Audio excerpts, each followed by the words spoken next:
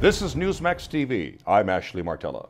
South Carolina Senator Jim DeMint calls this man the Democrat Party's worst nightmare because he opposes massive spending, bailouts, and takeovers. His name is Michael Williams, and he's running for the U.S. Senate from Texas. His bid is for the seat being left vacant by Kay Bailey Hutchinson, who's running for governor. Mr. Williams serves on the Railroad Commission of Texas, which, despite its name, actually regulates the oil and natural gas industries, not railroads. He was appointed to the commission by then-Governor George Bush in 1998 and was elected in his own right 3 times since. He is the first black to hold a statewide elected office in Texas history. He was also a special assistant to Attorney General Richard Thornburgh, a federal prosecutor, and assistant district attorney. Welcome to Newsmax, Commissioner. It's a pleasure to be with you. Thank you. All right, we'll start with the obligatory question. Why do you want to run for the U.S. Senate? I'm running for the U.S. Senate because I want to rally Americans around the next generation of conservative solutions and bold action to advance the cause of freedom. And with that, we'll be able to obviously add jobs and prosperity, innovation, and entrepreneurship. Okay, you have an interesting history of actually rejecting pay raises for yourself. Could you please explain that, sir? Well, on 3 different occasions, the Texas legislature has voted for pay raises for the 9 of us who are in the executive branch of government.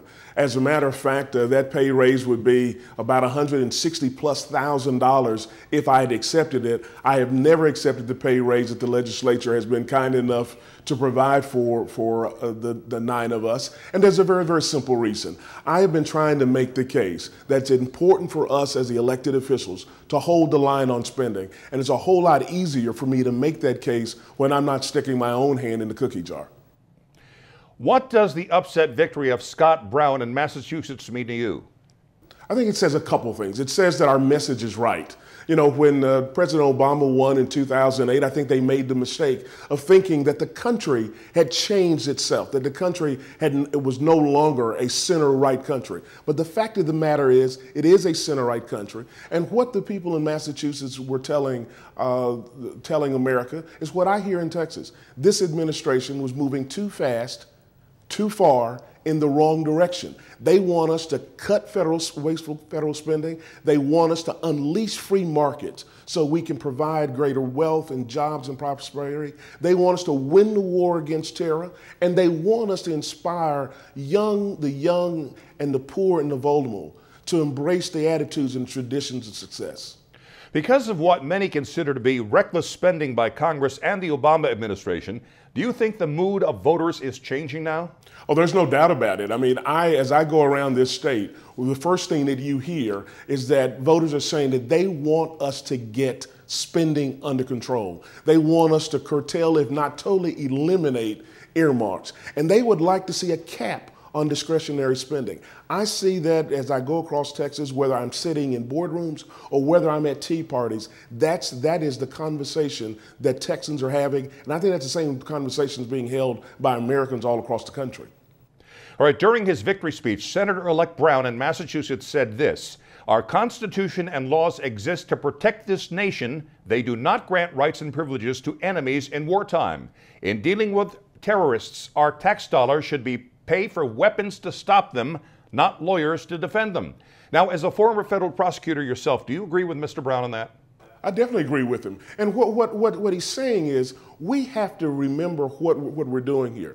It's important to call this what it really is. It is a war against terror, and that war, quite frankly, is against Islamic fascists. It is not an overseas contingency operation, as the administration has been calling it.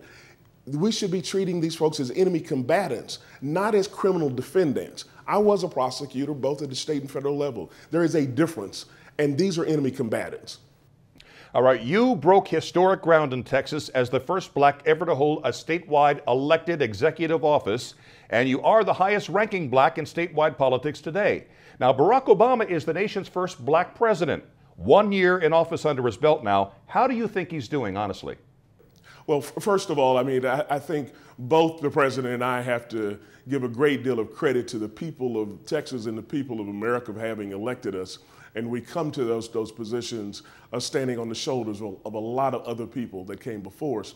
But, you know, unfortunately, when I evaluate the president, You know, I shared a sense of pride, even though the president and I have a lot of differences of policy on the day he was elected. Unfortunately, I have to give him a very, very poor grade for the way he's performed thus far. If you look at spending, if you look at the effort to sort of take over 1/6 of the American economy through a health care plan that was a government-directed healthcare plan. If you look at what he's told us that he wants to do in terms of a cap on every American household in terms of the proposal of cap and trade, if you look at the notion of talking about closing Gitmo, and then trying Khalid Sheikh Mohammed in a New York civil court as opposed to trying him in a military court, all of those things would add up to me giving him a failing grade.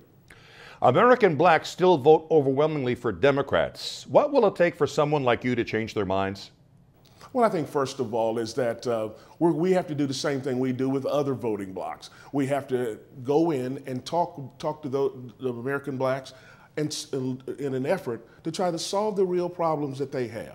What they want to do is to make sure that we want to solve the problem of closing the education gap. We want to solve the problem of bringing jobs into the inner city. We want to be about the business of making sure that they can succeed and they can be able to save money and to retire. We've got to be about the business of doing that, and we'll do that. But I'll add one other thing. You know, when I become a member of the United States Senate, that will be a game changer, because I'll be able to have a very, very direct conversation with the African American community about the direction not only of our party, but the direction that we think that conservative ideas can enhance what's happening in the black community. And finally, Commissioner, what do you say to Senator DeMint's comment that you are the Democrats' worst nightmare? I agree with him. I am the Democrats' worst nightmare because I'm the game changer. And the reason is because not only I'm consistently and a committed conservative, I also have the courage to stand up to Harry Reid and Nancy Pelosi, even President Obama, and the Republican establishment if that becomes necessary. So I think I would agree with the senator, and I appreciate him thinking of me as such. Texas U.S. Senate candidate Michael Williams, thank you so much for speaking with us here at Newsmax, and good luck to you, sir. Thank you. My pleasure. And thank you for watching Newsmax TV.